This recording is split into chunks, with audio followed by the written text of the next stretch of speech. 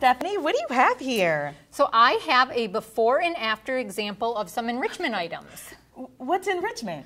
So enrichment is anything we give to the animals or do for them that helps them encourage their natural behaviors. And it's a process so that we're always encouraging new and different behaviors to make sure that they are active the way they should be.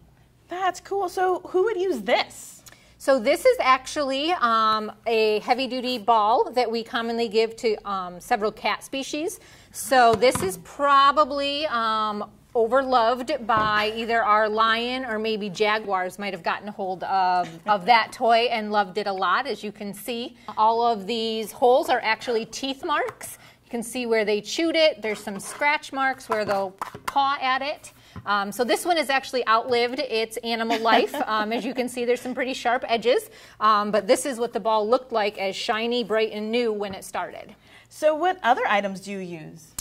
We use a variety of different items, which are commonly referred to as toys. People might see throughout the exhibit and throughout the zoo. We use something like this giant black barrel here.